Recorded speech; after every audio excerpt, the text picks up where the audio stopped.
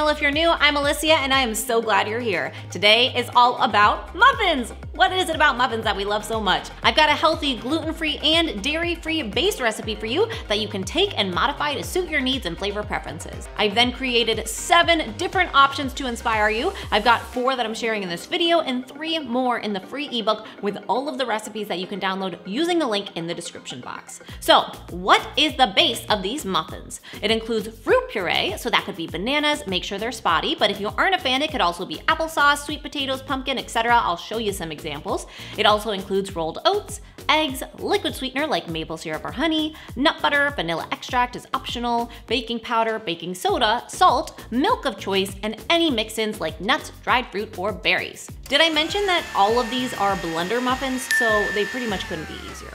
How do we run with that? Let's start with a basic blueberry. In a blender goes applesauce, rolled oats, eggs, maple syrup, cashew butter, vanilla extract, baking powder, baking soda, salt, and cashew milk. Blend it up. Once integrated, you've got to mix in those mix-ins, which is just blueberries for this one.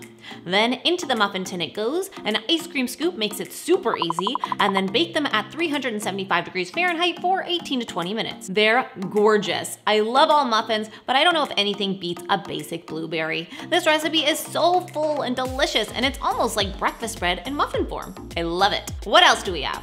Chunky monkey, anyone?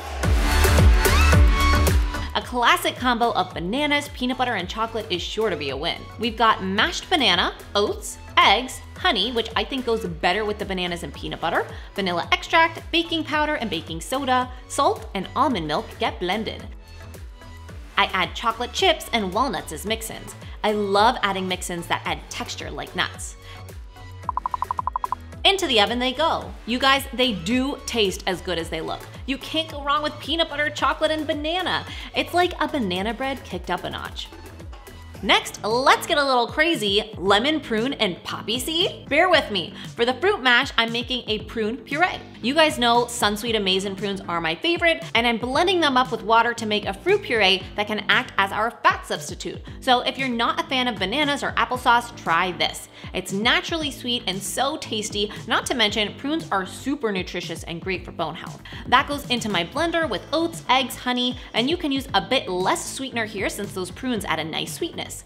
Almond butter, vanilla extract, baking powder, baking soda, salt, almond milk, and fresh lemon juice. So funny story, I totally forgot lemons when we were filming this and almost made lemonless poppy seed muffins, but don't worry, I remembered last minute. I add in fresh lemon zest and poppy seeds as my mix-ins, of course. Into a pan they go to bake.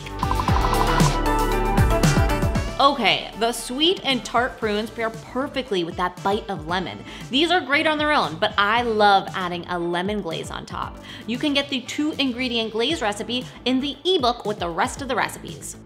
Okay, last one for today is a pumpkin pie. Anyone else think it's pumpkin season year-round? This one is canned pumpkin for half of the fruit puree and applesauce for the rest, since pumpkin isn't sweet on its own, followed by the rest of the base. Oats, eggs, maple syrup, peanut butter, vanilla extract, baking powder, baking soda. I add salt, cinnamon, and almond milk, with some chopped pecans as mix-ins.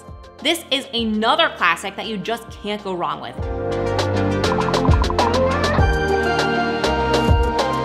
It's comforting but substantial, so I love to have these around for a quick and easy breakfast or snack. I'm telling you, this base recipe is so fun. You can go crazy with it. Those are all tasty, but to be honest, you don't want to miss the others in the ebook, including my basic banana nut, my favorite apple, cinnamon, and date, and what could this mystery blue muffin be? You'll have to get the ebook to find out. It is free to download using the link in the description box. I hope you guys enjoyed these recipes. Let me know which is your favorite, and if you enjoyed it, I hope you'll share this video with a friend. Thanks for being here. I'll be back next week with a new video, and remember, it's all a matter of mind over munch.